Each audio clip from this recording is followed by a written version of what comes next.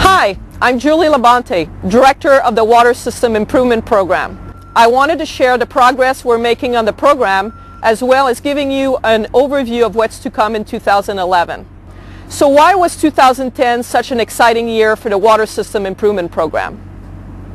First, we reached a $1 billion in construction milestone. Second, the San Francisco Board of Supervisors approved the appropriation of all remaining WSIP funding. This represents an incredible vote of confidence in our ability to deliver the program. And third, WSIP received acknowledgement and recognition from our industry peers as well as the trade media.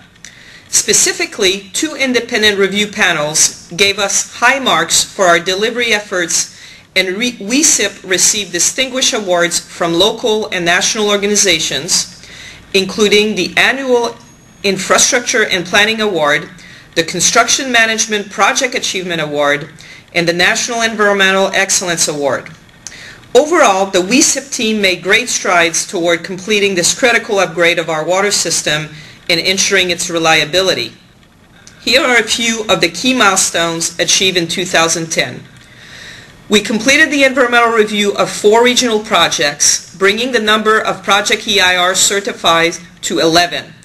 It's important to note that not one single EIR has been legally challenged to date. This is unheard of for a water program of this size and scope in California. We also completed the design and advertised 9 regional construction contracts, including those for major pipeline projects and the Harry Tracy water treatment plant. We issued construction notice to proceed on 9 regional construction contracts, including those for 2 major tunnel projects and the Sonoma Valley water treatment plant. And at the end of 2010, 19 projects worth $2.1 billion were in construction. Again, these all represent significant progress. By the end of March, the WSIP will have 26 projects worth $2.4 billion in construction, and we will have received bids for the Calaveras Dam project. And then, by the end of the year, pretty much all major WSIP projects will be in construction. To give you an idea of the breadth and scope of the work currently taking place in all 6 Bay Area counties, I'd like to share some project-specific highlights. In San Joaquin County, the Tesla treatment facility, which involves multiple treatment buildings and the state's largest UV water treatment plant, will reach substantial completion as planned in late April of this year. This will give us a full year to thoroughly test the facility before the federal and state mandate requiring advanced disinfection comes into effect. The San Joaquin regional team is excited to begin construction work on the last 2 contracts of the San Joaquin pipeline system projects, which has a total value of $278 million. While work is ongoing on the crossover facilities, construction on the western segment of the new San Joaquin pipeline is also getting underway, and the bid package for the eastern segment has been advertised. Now moving downstream to the Sonoma Valley, we awarded contracts for 2 key projects, the Sonoma Valley water treatment plant and the new Irvington tunnel. The total value for projects currently in construction in the region is $576 million.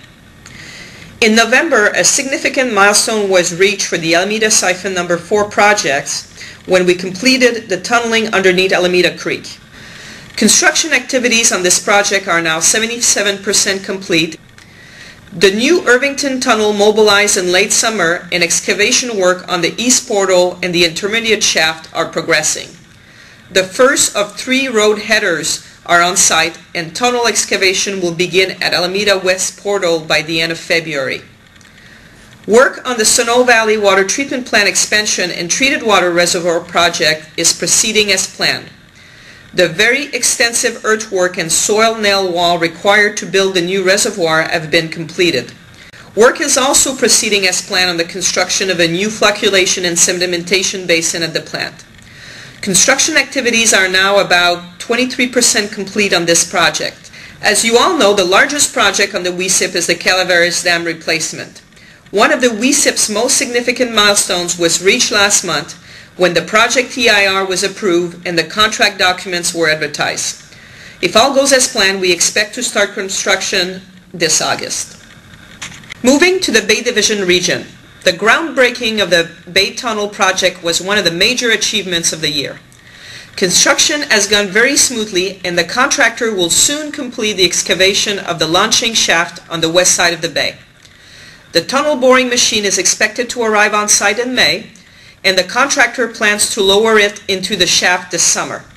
Turning to the two segments of the new Bay Division Pipeline number 5 that will connect on each side of the Bay Tunnel. Construction of the 7-mile pipeline segment in the East Bay is now almost 80% complete. The East Bay project team has had to resolve a number of field challenges to keep the project on track.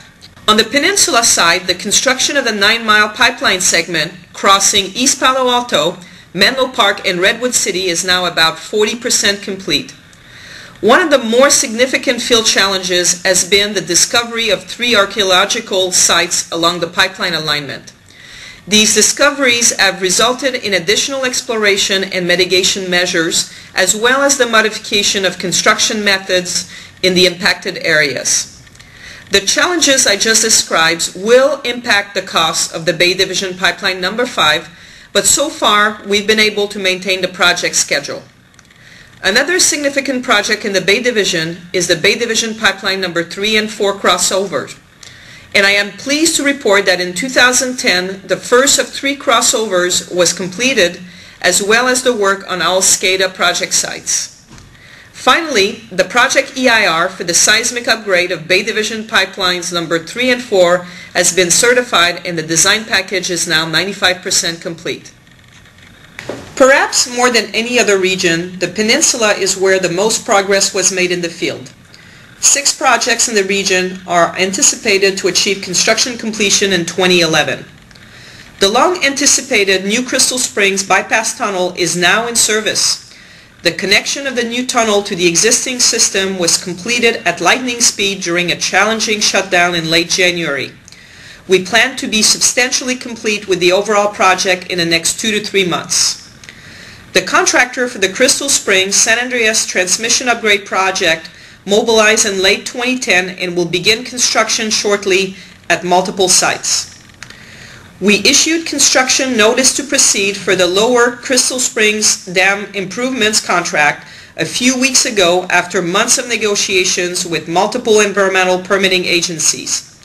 San Mateo County's demolition of the bridge on top of the dam has been completed just in time for the start of our activities at that site. We also anticipate the Crystal Springs Pipeline number 2 replacement and the Harry Tracy Water Treatment Plant long-term improvement projects to mobilize in early spring. The 2 contracts awarded for these projects were 28% and 26% below our approved budget. This represents cost savings in the order of $74 million. Work on the Polgus Balancing Reservoir Rehabilitation project is progressing. Field adjustments had to be made to account for the misalignment of some of the existing columns inside the reservoir. Construction activities are now 45% complete, and substantial completion is anticipated in May of this year. Finally, in the San Francisco region, the University Mound Reservoir project will achieve substantial completion on schedule in March. The lessons learned on the Sunset Reservoir project helped make this a very smooth project in the field. As you can see, we currently have an incredible amount of construction work. We've had to deal with a number of challenges in the field, but this is to be expected for a program of this size and complexity. I think what I'm most proud of is how our construction management staff, project teams, and contractors have worked so well together to efficiently and creatively tackle each one of these challenges. This progress represents the hard work of hundreds of individuals who have been working so hard on the retrofit of the Hetch Hetchy water system.